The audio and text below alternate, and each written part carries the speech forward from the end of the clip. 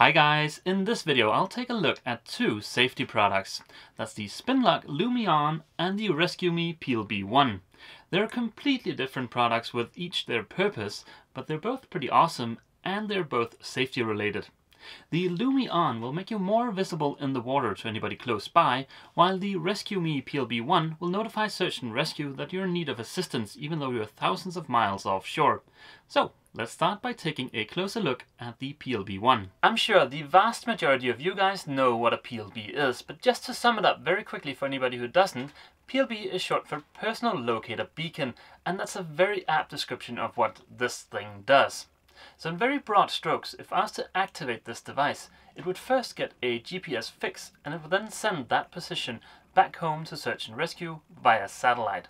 But let's take a closer look at what's inside this box.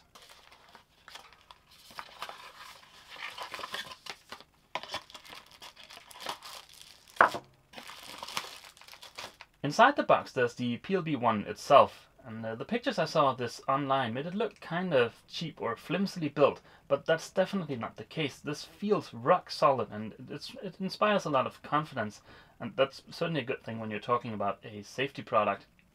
I like the fact that this has got a very small form factor, and yeah, we'll get back to why in the end of this video. So also included in the box was this clip for mounting the PLB, and there's a sort of flotation pouch for it, a small lanyard I guess, and some kind of certificate and a user manual. When talking about notifying search and rescue from far offshore, there are two kinds of products that behave very similar but have some distinct differences. Those of you who recognize the PLB will probably also recognize the yellow device behind me. That's an EPIRB. A PLB and an EPIRB are similar in the fact that they in this case use the exact same technology to notify someone that you're in desperate need of assistance.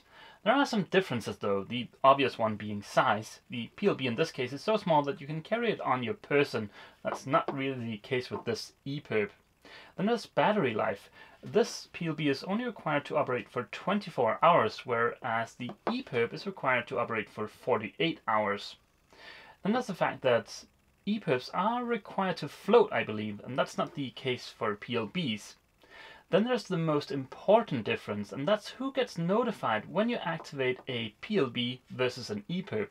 There's a lot of conflicting information out there, and I haven't been able to get to the bottom of it yet, but here's what I have found out. Oh, and I certainly hope that the mic didn't pick up too much of Jökull's snoring. But let's get back to the topic at hand. So we're talking about the differences between PLBs and EPIRBs. So let's use me as an example and let's take a closer look at this EPIRB. This is the EPIRB I've got here aboard Obelix, and of course this has been programmed with Obelix's MMSI number, and that's Marine Mobile Service Identity. That's a globally unique number that's used to identify this particular vessel. The first 3 digits in the MMSI number indicates the vessel's country of origin. In my case it's 219 because that's Denmark. So if you set off an EPIRB, those first 3 digits in the MMSI number are used to route the alert to the vessel's country of origin, and that's no matter where on the planet you activate this. So that means if I activate this, the JRCC here in Denmark would be notified, and it would be up to them to take the first steps in coordinating a rescue. On the other hand, who gets notified if I activate my PLB is going to be completely dependent on my current location. There's a bit of conflicting information out there as to whether or not the country where this was initially registered in also gets notified, but I haven't been able to find a conclusive answer to that question. So take my trip across the Atlantic for instance. Depending where on the route I activate my PLB, I might be depending on Portugal, Spain, Senegal, France, or any other countries whose search and rescue zone we're in to coordinate my rescue. And take Portugal for instance. Their search and rescue zone is huge, yet they're not listed on Coastpass SARSAT's website with national beacon regulations. So what happens if you set off a PLB inside that search and rescue zone? I don't know, to be honest, and that uncertainty is not something I want to have associated with a piece of safety equipment. It might seem a little bit silly, but for a piece of safety equipment like this PLB, I want to be absolutely sure I know what goes on in the event that I should ever activate this. So that's why this PLB has been programmed with an MMSI number, essentially turning it into an EPIRB. And of course, that won't make this PLB fulfill all the hardware requirements for a PLB I mentioned a little earlier on, so this guy still won't float and he won't operate as long as a real EPIRB either, and so on. But by programming this with an MMSI number rather than the standard serial number of a PLB, I know exactly who gets notified in the event that I should ever activate this.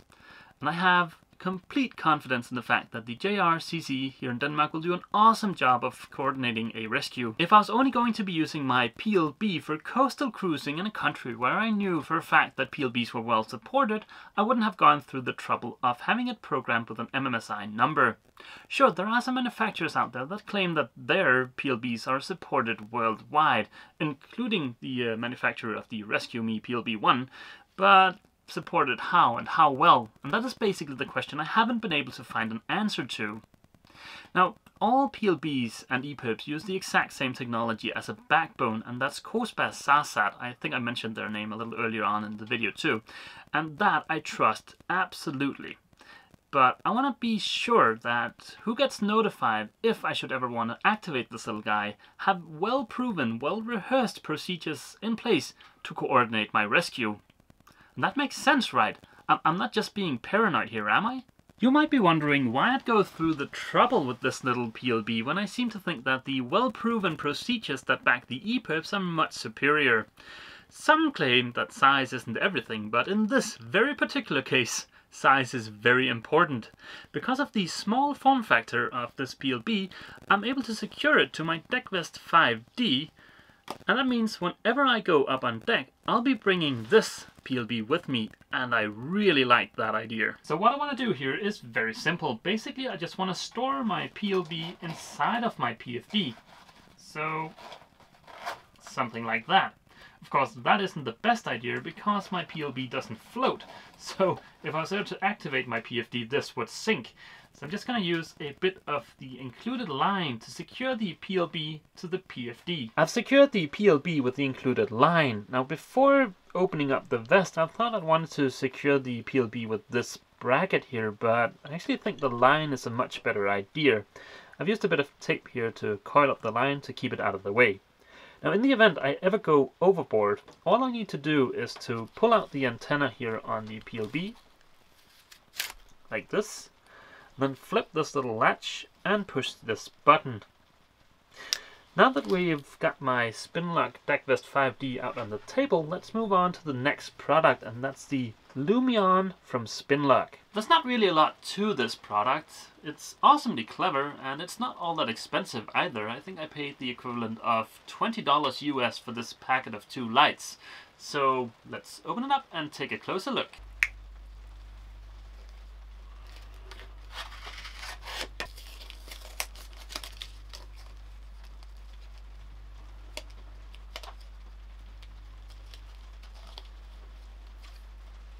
These are 2 tiny water-activated LED lights, and these are adhered to the bladder of your inflatable PFD.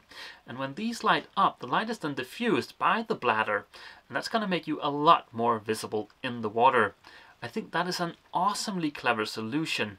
I just so happen to have a Spinlock PFD, but I think these will work with almost any inflatable PFD. I've opened up my PFD, and now is an excellent opportunity just to check that everything looks okay. But let's go ahead and flip this over and mount these. Oh, and I forgot to mention that it's probably a good idea to test these before actually adhering them to your PFD.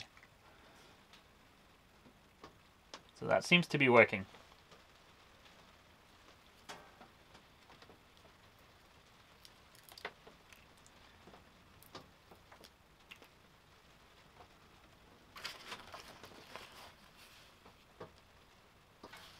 There we go. In the hopes of being able to show you guys the effect of these lights, I've put on my PFD and I'm going to inflate it manually because this cartridge doesn't need to be replaced yet.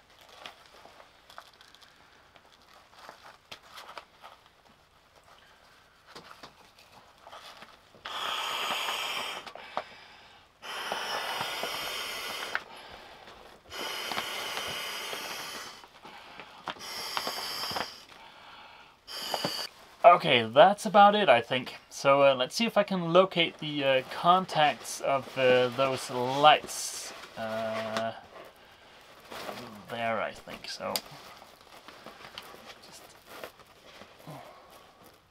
Okay, I think you guys are able to see. Okay, I think you guys are able to see that. So let me just turn off some of the lights so you can get a better idea of how this looks.